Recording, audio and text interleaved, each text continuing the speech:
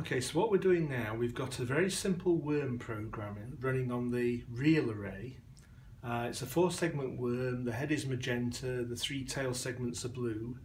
When it hits the wall, if it thinks it's going to try to go through the wall, then the head goes white and it pauses for a little bit, and then it carries on its journey around the array. And we're just generating random directions and random distances. But that's running on the real array. What I'm going to do now is to come to this same program, exactly the same, but what we're going to do is use the simulation library. So I'm going to upload that. So we're watching it compile down here. Uploading. Okay, upload successful. So we're going to open the serial monitor window.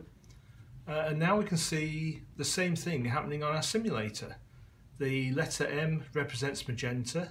The 3 B's represent blue, and we're basically, it's just like one of those books, where the flip books, where you drew little figures in the corner and you flip through, it looks like the figures are animating.